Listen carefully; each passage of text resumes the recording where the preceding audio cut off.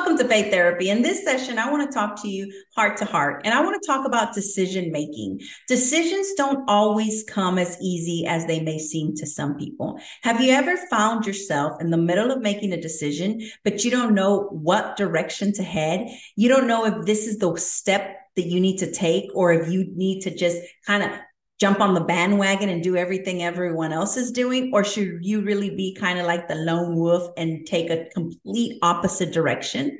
And then you're left wondering, did I even make the right decision? And why did I make this decision? If this sounds like anything that you are dealing with right now, I want to let you know that this session is going to equip you to make those hard decisions, or even those simple decisions that you're just being hesitant about. So with that said, let's go into this session. So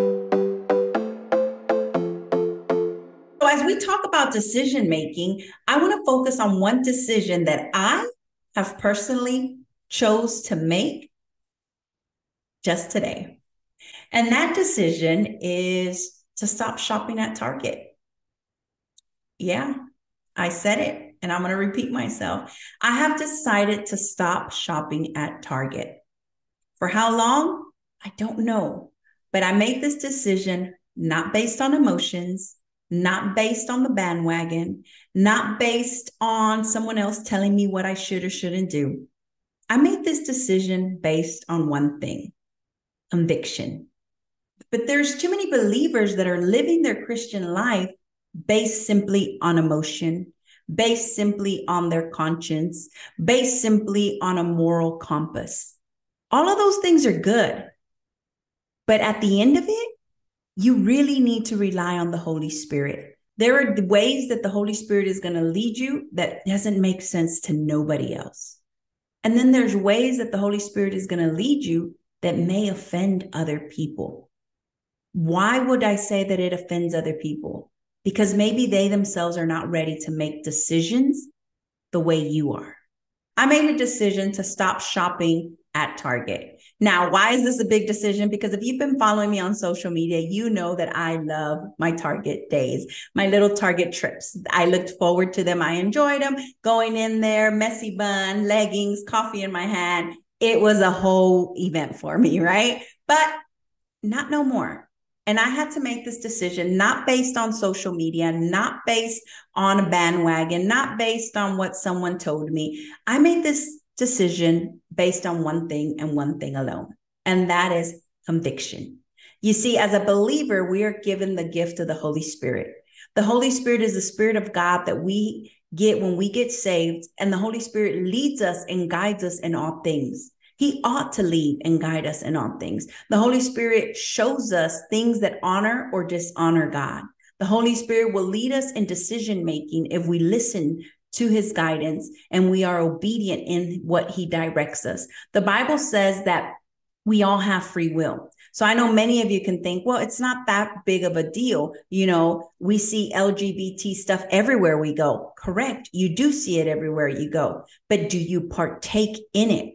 And the difference is that Target has made it public that these clothing items that they're selling, one, are targeting small children.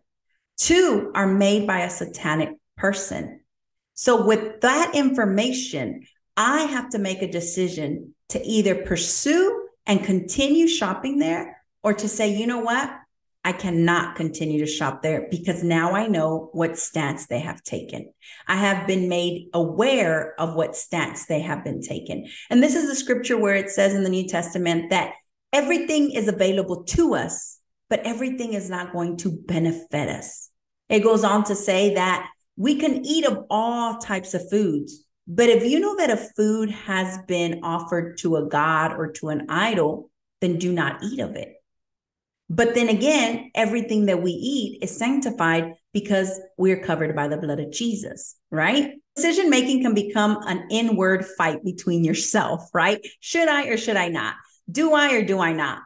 And these things can become emotionally stressful for you. So this is one decision that I think that as a Christian mom, as a Christian woman, you need to get in, kind of lean in, because I think that you need to listen to this. I think this is going to benefit you and give you peace of mind. What decision is that? The big decision of continuing to shop at Target? I'm going to let that settle in for a little bit. Now, am I telling you not to shop at Target? No, that's not what I'm saying. Am I telling you to go ahead and shop at Target, ignore everything? No, that's not what I'm saying either. What I'm saying is I am going to help you make a decision that is going to benefit you as a mom and as a believer. How do you make these decisions? We live in a world that is full of sin. We live in a world that is full of darkness. So where do you draw the line? Where do you decide if you're being too fanatic or you're being too lenient? Either you're being too quote unquote religious or you're being quote unquote too carnal. Those type of decisions can really boggle you down because one, you want to honor God. The desire in you should be to honor God.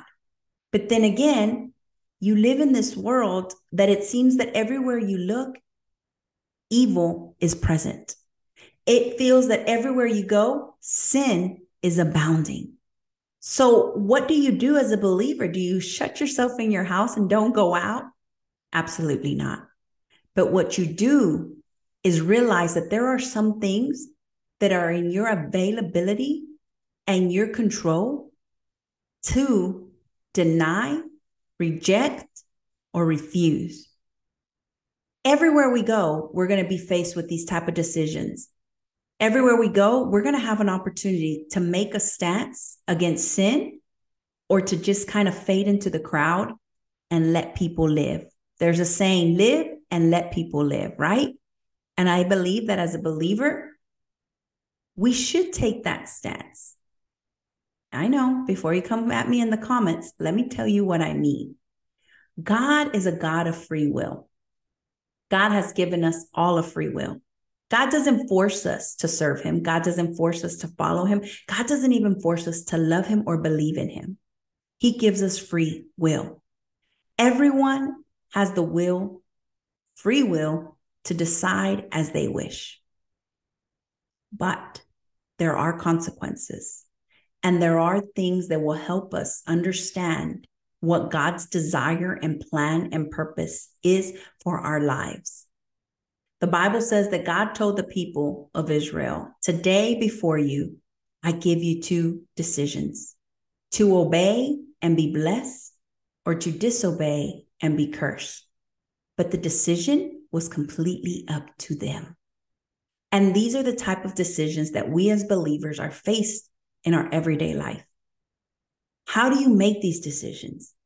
How do you make these decisions without feeling like you're being overly religious? Right? I know that a lot of women don't like making decisions because they don't want to be seen as religious. Well, the bottom line is, ladies, you shouldn't be religious. If you're being religious, you need to stop. I'm going to say it again. If you're being religious, you need to stop and stop it now. God didn't call you to be religious. God called you to have a relationship with him. And a relationship is an emotional relation. In other words, you feel what that person feels. You will love that person because that person has loved you. You respect that person because that person has respected you. It is a relationship. And a relationship, all of your emotions are involved in it or ought to be involved in it. And your desire ought to be to please this other person. So if you're being religious, then you're just following a set of rules, not caring about the emotional part of that person. As long as you can check off the boxes and go about your way. But God didn't call you to do that. God called you to have a relationship with him. And the way that you and I have that relationship with him is through the Holy Spirit. The Spirit of God, we receive him when we accept Jesus Christ as our Lord and our Savior. We are gifted with the Holy Spirit. And the Holy Spirit is what allows us to connect with God, what allows us to feel what God feels, to allow us to sense the direction of hesitant or the direction of leap by faith. It's the Holy Spirit that will lead us to live a life that honors God. So in making this decision for myself and regarding Target, I had to make a stance, and I made a decision not to shop there anymore, at least for the time being. What do I mean? Is that I know, and I have been made aware that for the month of June to display LGBT clothing, not just for adults, but for children. And on top of that, this clothing line is made by a well-known, self-professed satanic person. And I believe the tag says Satan accepts all pronouns or something like that. But the bottom line is that as soon as I heard that, I said, whoa, this has crossed the line. This has really crossed a line that I cannot continue to move forward in. I had to draw the line and say, I cannot partake in this, knowing what I know. You may say, but I'm not going there to buy that clothes. I'm not going to go in there and shop for that. I'm going in there for the cute little things, for the little Starbucks. I'm going in there for the snacks. I'm going in there for the shoes. Yes. But I want you to understand this. I'm not here to tell you what to do. I'm not here to tell you what decision you should make. I'm here to teach you in a biblical perspective what the Word of God says.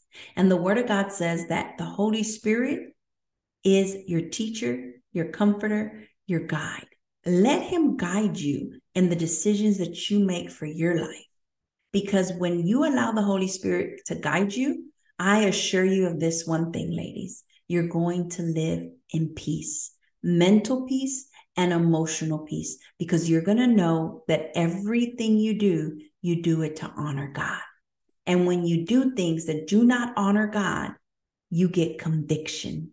You get an unsettling in your spirit that tells you, stop, that tells you, that's not right, that tells you, that doesn't honor God. And it's that tugging of our heart, that conviction that we ought to listen to and surrender and walk in the ways of obedience.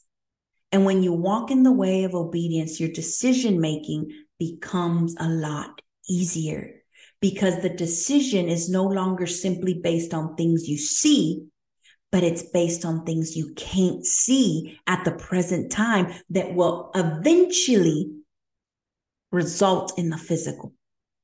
I'm going to repeat that. Your decision-making is no longer going to be based just on things that you can see, but they're going to be based on things that you cannot see at the present time that will eventually affect you in the physical.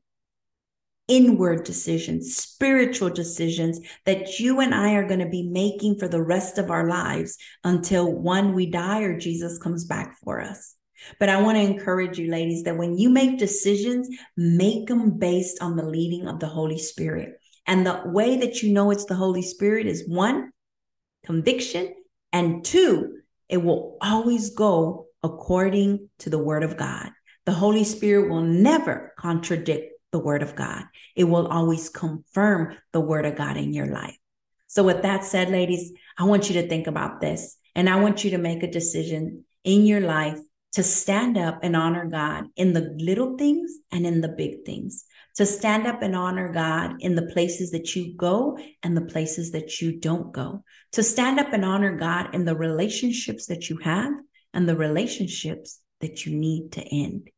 There's so many decision-making, ladies, that you are going to be doing, and I want you to do them under the guidance of the Holy Spirit. So thank you for joining along on this session. I hope that this was informative for you, and I pray that every decision you make from now on, you listen to the voice of the Holy Spirit. You're facing difficult decisions in your life right now, decisions that are really eating you up inside, and they're difficult for you to deal with, and they're making you lose your sleep. They're causing you to continuously feel sick, physically sick. They're decisions that are tearing you up inside, and you don't know what to do, and you need some type of direction. Faith therapy one-on-one sessions are here to equip you to make decisions based on biblical principles and based on honoring God, So with that said, I'm going to put the website here. If you are going through anything, I encourage you to connect with Faith Therapy. Let Faith Therapy equip you in a biblical perspective to not just live a life that's resilient, but to live it balanced and with peace of mind. With that said, ladies, stay tuned for the next video, and I'm looking forward to meeting you.